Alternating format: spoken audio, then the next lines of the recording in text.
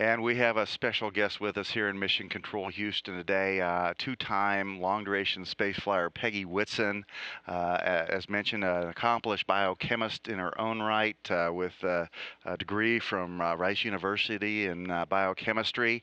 Peggy, welcome. It's great to be here today. We're glad to have you on Space Station Live, and the reason we're talking with you today is we're talking about microencapsulation. And I'm going to let you explain it, but the reason we're talking about microencapsulation is because we did a countdown of the 10 top research results and experiments on the International Space Stations. We're getting ready to recognize the 15-year anniversary of the first Element launch. You were one of the early space station crew members on Expedition 5, and you worked with the microencapsulation experiment on orbit. Tell us a little bit about it. Well, actually, the microencapsulation experiment on orbit was actually, from a crew member perspective, relatively simple. We just put in these canisters and activated them, and what we were doing is building these little, basically, bubbles that can be used in technology as either delivering drugs and various different techniques for application here on the Earth. But we were just trying to build the bubbles and understand what makes them, how to make them the best way and the most effectively. And so we were using the lack of gravity as our tool to see what other variables can influence how these little capsules can be made here on Earth, which is great for us because up on orbit we can test these things out and find out all the nuances of the different things that influence making these capsules. And what's really, I know it's been since Expedition 5, and that seems like a long time ago, but that's actually kind of how research runs, especially research that involves human beings. It's taken this many years to get these capsules to the point where we're going to actually try and test them here on Earth to carry, in some cases, they're going to carry markers that can be used then to by the doctors to visualize where the cancers might be located, so the capsules will go and know how to attack and attach to a particular type of cancer. And then the doctors can visualize that cancer better because the bubbles inside will have little fluorescent or marker beads that can actually be visualized, and the doctors can attack it directly by using ultrasound to visualize it and inject things.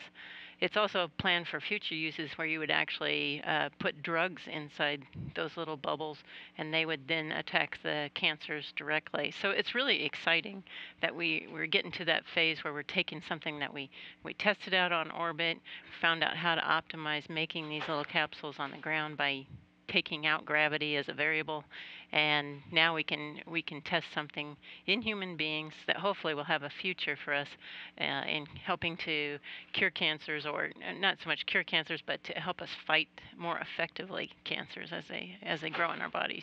Well, and that could also, as I understand the way they're hoping to use this in drug delivery, help make cancer treatments a lot less hard to deal with for the patient. Right now, you pretty much pollute the entire body with the anti-cancer chemicals.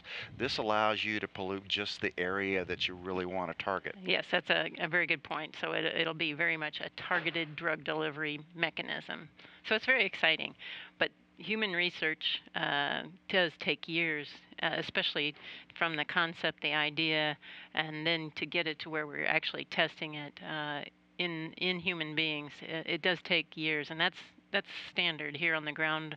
When we're doing research, it takes that long. But it's very exciting that something that began on the International Space Station has come this far. Well, so tell us, as a biochemist, are there any other experiments that are particularly interesting in your view that have come out of space station research? Oh well, I have lots of favorites that I've worked on over the years, doing different research. But the ones that are most appealing to me are the ones where the crew member gets to interact the most. We do a lot of crystallization, but mostly that's activating and starting an experiment, and zero gravity is the variable that causes these things to happen independent of the crew member. So from a crew member perspective, the ones that are most interesting are the ones where we get to actually be involved and be a part of the experiment. One of the more interesting ones for me, again, that illustrates why we do research in an environment like the space station was an in-space experiment where we were looking at this um, colloidal suspension of iron particles in a magnetic field. And one day I turned the magnetic field, or the magnetic electromagnetic field, and set it at the wrong setting because my eyes were getting a little old and I missed the decimal point. Instead of 20 hertz, it was 2, 2.0. And we saw a very different response to what they'd seen on the ground. And so once we finished up the experiments at 20 hertz, we went back and repeated them at 2 hertz. So the investigators would have this whole new data set that we just by accident found on orbit. And a lot of times, research in the laboratory here on the ground, the most interesting research is, I wonder why that happened. And you go and try and figure out, why did that happen? Well, serendipity was always my best friend when I was doing any kind of a research for my college degree. Yeah, and Mike Hopkins was working with the in-space experiment yesterday. He had some extra time, and he was able to pull that together and do some work in the microgravity glove box. So it's obviously still a favorite up there because you can see things happening. Right, yeah, and it's a lot of fun because the crew members are very involved and they have to set up things and you get to watch what's happening at the time. And so from a crew member perspective, those are the fun ones to do.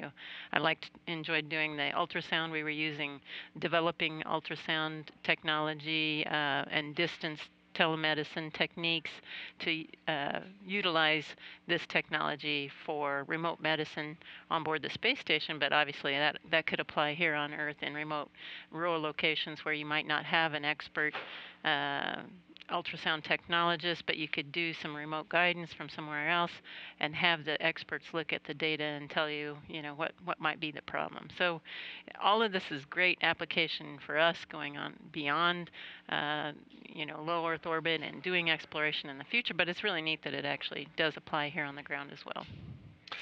Definitely, we're looking at the benefits for humanity from the International Space Station. I want to thank you, Peggy Whitson, for coming to visit with us today. We appreciate you great taking time out of your day and to share your expertise with research and your experience on board the International Space Station. Peggy No problem. Whitson, thank you. It's a lot of fun.